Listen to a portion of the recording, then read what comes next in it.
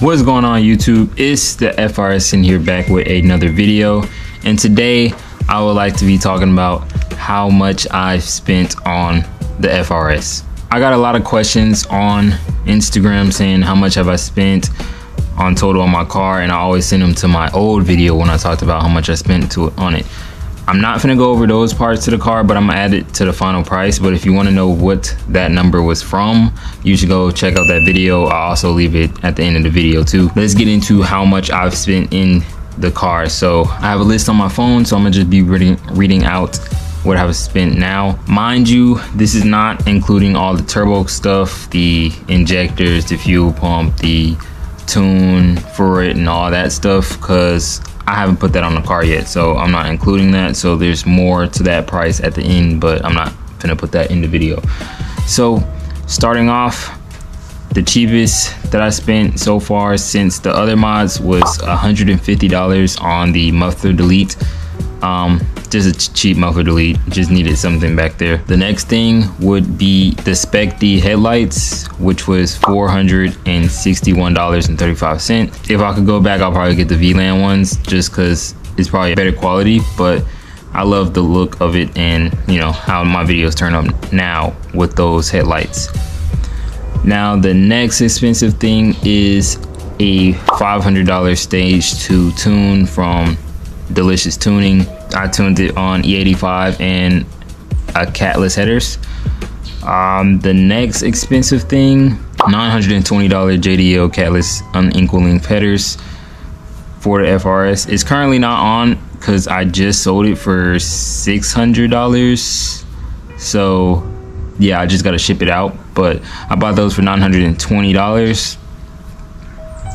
The next expensive thing is the Flex Fuel Kit, EcuTech and license and a tune. That's actually the first tune that I got, but that's like a whole kit that I got together, and that was $1,465.78. Oh, and I missed a expensive thing, but the other expensive thing that I bought for the car was $1,100.30 carbon fiber hood to have vents in my hood, and it had more airflow, so I needed that. And the last expensive thing, which is the biggest one that I bought so far for this time period besides the turbo stuff, was $3,766 bags. Right now it's not lowered right now because it's like, you know, stock height right now, but you know, it's not aired out, but $3,766 bags. So that's not really including like other stuff I had to buy for it, but that's like the total price. But for the total price for the FRS would be $9,323.13. Yeah, that's a lot. That's a lot for just all this stuff. Oh, and did I say tires? Well, I have $930 tires, so I don't think I said that.